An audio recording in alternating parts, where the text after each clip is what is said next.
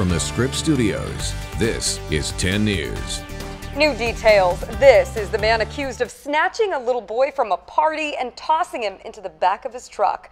Tonight, that boy is back with his family. That's right. The alleged kidnapper would have gotten away, but his car broke down. Our 10 News reporter Matt Boone is live outside the City Heights home with how the boy's terrified parents confronted that suspect. Matt. Steve, is light out now, but last night it was pitch black as the family was leaving this home, a 4th of July party.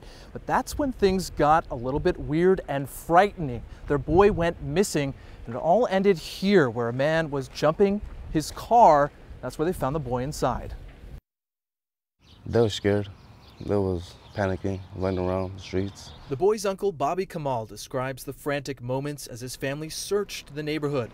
The boy's father went over to a neighbor who was helping a man try to jump his car. Like, have you seen a little boy out here, like, by any chance? And then he was like, no. Kamal says they repeatedly asked the man, but it wasn't until the father peeked inside the truck that they found the boy. Yeah, he was trying to start his car and take off, but my dad pulled the jumper cables out the truck so he won't have to go.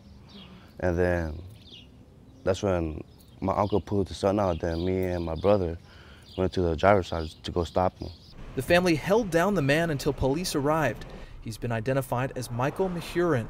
Police say he picked up the boy from behind and forced him into the truck, telling him to lie down. Neighbor Jorge Mesa says he was shocked to hear about it. We gotta look out. We gotta look behind our back. We have to. To protect themselves and their neighbors. I feel like as a community, we should look out for each other. We should. I've been in touch with the mother of that child online. She says they're still shaken up, calling this her worst nightmare. As for that suspect, he's been booked on several different counts, including kidnapping and false imprisonment. He's due in court later this week. Reporting live near City Heights, Matt Boone, 10 News.